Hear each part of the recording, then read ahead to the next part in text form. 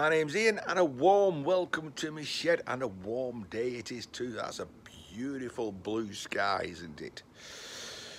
This vid's been a while in the making.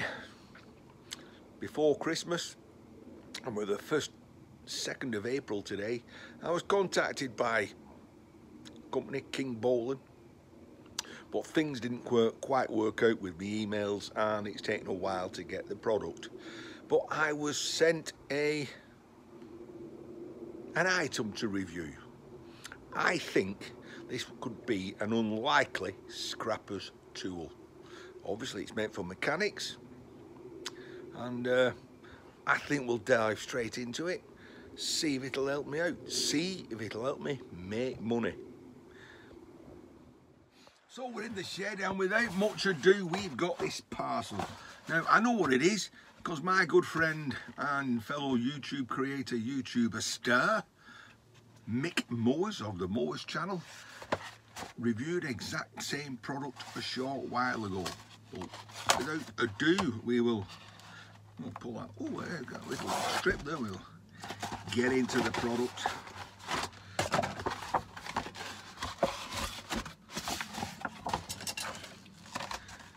And it is a battery analyzer. Like I said, Kingbolen contacted me before Christmas about this. I did have problems with my car battery prior to Christmas in the cold weather, and they did say to me at that time, we have a product that might be able to help you. Well, unfortunately, like I say, their emails went into my junk box, it was never seen, blah, blah, blah, but it's finally here. But that got me thinking, yeah, what else can I use it for? Well, there's instructions on the back. They're in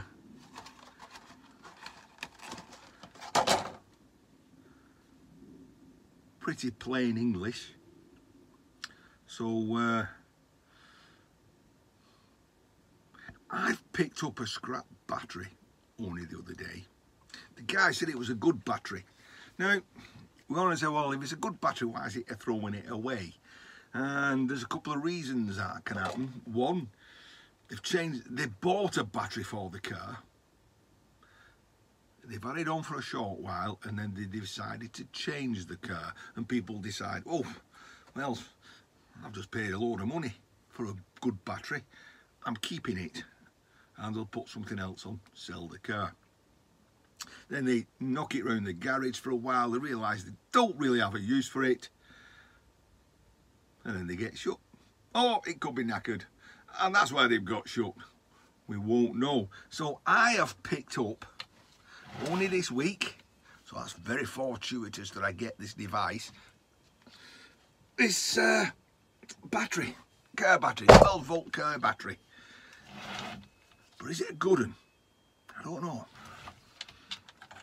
I think that this product from Kingbolen should tell me. Now, I said an unlikely scrapper's tool because should this show that this is a good battery, then it's obviously got a resale value. At the moment, scrap batteries are fetching between £550 £600 a tonne. Metric tonne, that's kilograms. So if it's a good battery, I should be able to sell it on as a good battery. So let's, without a doubt, turn the camera around and let's test it. Now you're going to see this in real life as I do it. I haven't read the instructions, but it can't be difficult, can it? You know, red to positive, black to negative. It's always, I always go negative first and positive second. Straight away we've got some lights come on. Let's put it over my shoulder.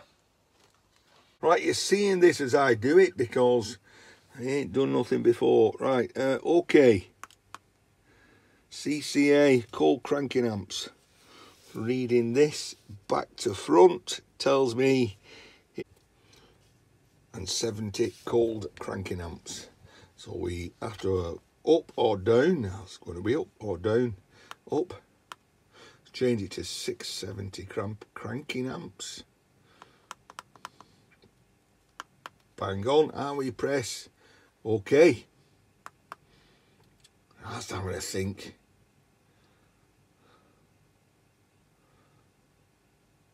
Boom, it's a poor battery. Well, there we go. I answered that one, didn't it?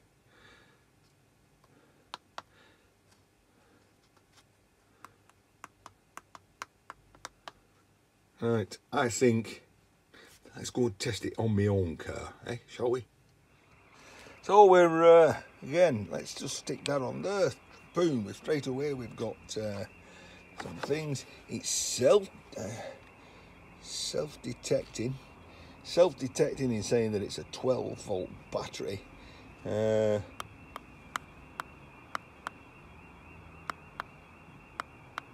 you can change the voltage anyway with the up and down buttons. So we chose the 12 volt. We press OK. We know this is a 740 cranking amp battery because it's a big diesel.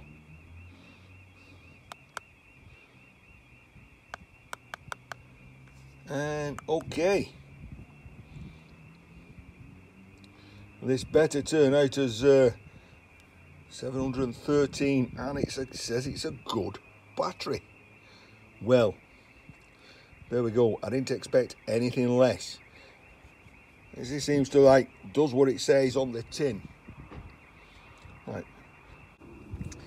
Right, so that's given me my cold cranking amp per charges. Now I've not used the car for a couple of days, so the charge is probably a little bit low. Right, now you can do voltage 12.43, it's a good voltage. You can do status of health, status of charge, and the internal resistance 3.73. and we'll compare that to the poor battery I've got. Status of charge 71%. Like I say, I haven't used the car for a couple of days and only been for a short run, so probably need to go for a long run somewhere. Status of health 88%. Right, let's go back to the one in the garage. Now I'm back here in the shed, and we'll go on this poor battery. So negative to negative, positive to positive. We'll go through the setup again. 670 amps. We know it's going to come up poor. Correct. But if we go to press again, we will go to voltage. 6.2 volts, that's all it's holding at the moment. So half the voltage it should be. The resistance, look at that. 2,110 milliohms. The one on my good battery, what was that? 2 or 3? So this battery is probably shorted across the terminals at the bottom. And press it again for state of charge 0. Right. Status of health 0. SOH. Do you know what? I'm going to stick this on charge for a bit, see if it makes a difference.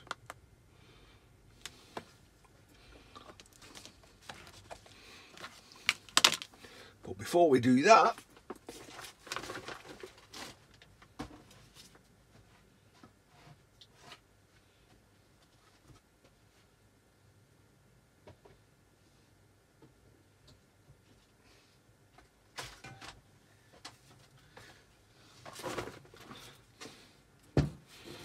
we picked up 2 other batteries. New, 11th of the 3rd, 22. So just a year old. What is that? These, It's still a 12 volt battery, so that should pick that up easily. So I'll just stick that on there, stick that on there. Look at this charge, look at this. Okay. There's no way I'm going to say this has got cold cranking amps. C20, is that cold cranking amps? It's not that type of battery. So we'll lower it down.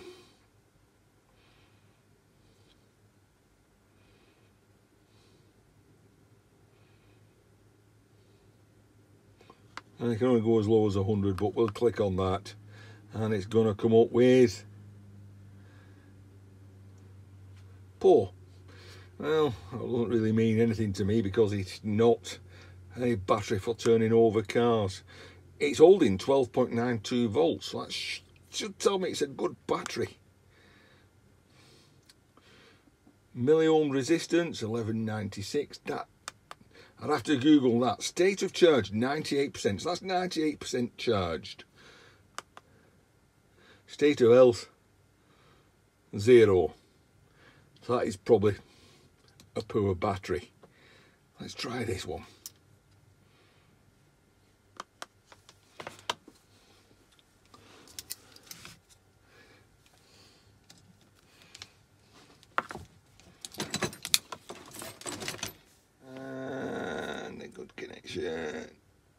There. Put that in between so they don't short each other out. And we're not even getting a reading. So that one is definitely a scrap battery. Wow. Right, well I do have this smart charger. I've just connected up to the terminals, red to positive, black to negative. Tells me it's flat. So we will switch on.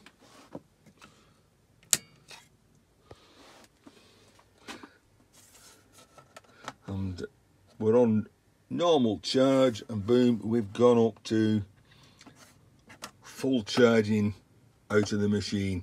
I can stick it on fast charge. That should go brighter. And it did.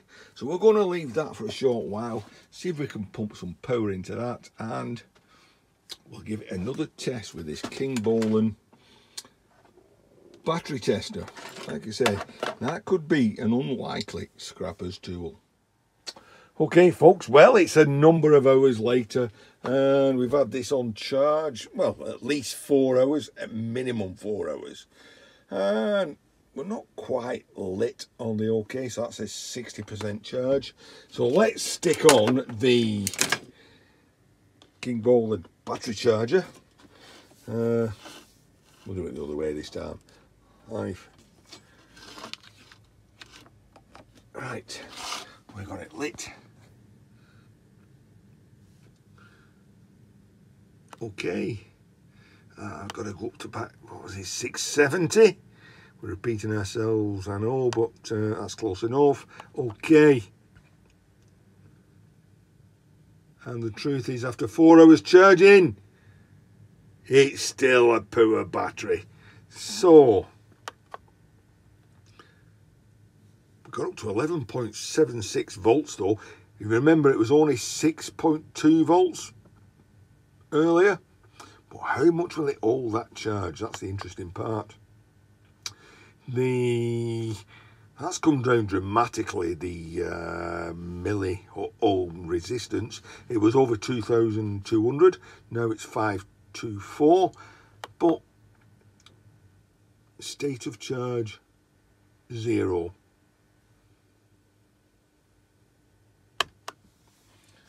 That's the truth there, isn't it? The truth is there. That battery is knackered. You know, I've just wasted electric, that's all I've done. But an unlikely scrapper's tool. You've got one of these, or similar, and I will put a link in the description because the company, although they've, you know, I'm doing this as a promotional video for them, putting a discount for April. And there's a code in there which you could use if you was interested. It does what it says on the tin. You know, it tests batteries and tells you if they're any good or not. I said, an unlikely scrapper's tool. Pick a battery up, got a tool like that, is it any good or is it just straight for scrap? Right, Ian in his shed, I hope you enjoyed that video. It was enlightening for me. I've wasted a load of electricity, that's all I've done. See you all in the next one. Take care now. Well, hello again. Although we'd finished that video the very day after I was out and about on my travels, and I picked up this stir lift system. There's more of it in the shed. So it's very heavy, very unwieldy and cumbersome. So I've decided to strip it down so I can get it in the garage. And what should fall out but two 12-volt batteries. So why don't we just test them with a Kingbolen battery tester that I've just been reviewing. Well, that didn't work because neither of these two have enough charging to even light up the battery tester. Oh well.